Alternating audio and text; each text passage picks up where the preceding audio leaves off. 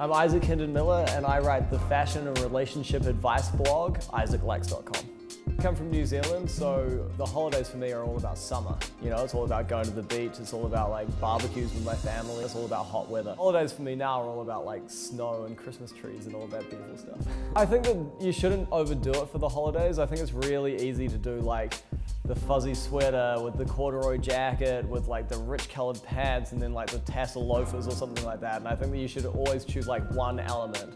Go holiday with one thing and then keep it neutral for the rest of your outfit. For the office party, I think you can't go wrong with a great pair of jeans or chinos, maybe a button-down shirt, a V-neck sweater, and a great sport coat.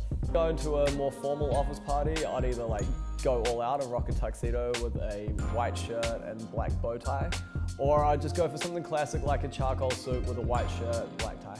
Whatever you do on New Year's Eve, you have to pace yourself. You have to treat it like any other night. I think you should dress up, but I don't think you need to go overboard. Remember, it's still a party, so you want to be able to move around and dance and everything.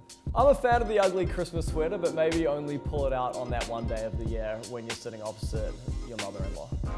My advice if you're going to meet the in-laws for the first time, or the prospective in-laws for the first time, would be keep it simple. Like, you literally cannot beat something like a pale blue or white button-down shirt with a great pair of jeans and a good pair of shoes. You're not looking like you're trying to impress them, but you look clean and presentable. So jacket etiquette for the holidays.